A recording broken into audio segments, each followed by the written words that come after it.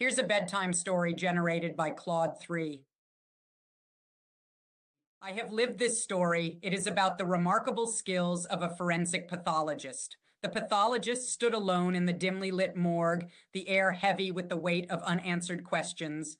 Before her lay the lifeless body of a young woman, her pale skin a stark contrast against the cold stainless steel table. With a steady hand, the pathologist picked up the scalpel, preparing to uncover the secrets that death had claimed. Each incision was a portal into the unknown, a chance to piece together the tragic puzzle of a life cut short. As she worked, the pathologist's mind wandered to the countless cases that had come before.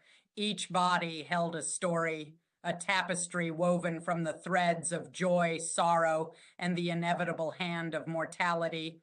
She had seen it all, the victims of senseless violence, the ravages of disease, and the quiet surrender of old age. Yet despite the countless autopsies, the pathologist never lost sight of the humanity behind each case.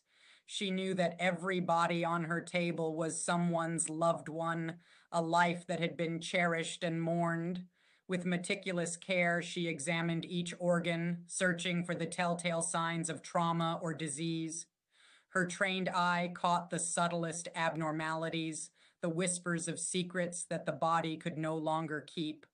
As the hours ticked by, the pathologist lost herself in the rhythms of her work. The outside world faded away, and all that remained was the truth that lay hidden beneath the skin. Finally, as the last stitch was placed and the body was carefully draped, the pathologist stepped back, her mind buzzing with the weight of her discoveries. She knew that her findings would bring closure to those left behind, a small measure of solace in the face of unimaginable grief. With a heavy heart, the pathologist turned off the lights and stepped out of the morgue, ready to face the next challenge that awaited her.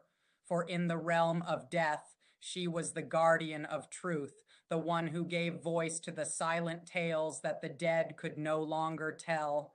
Thank you.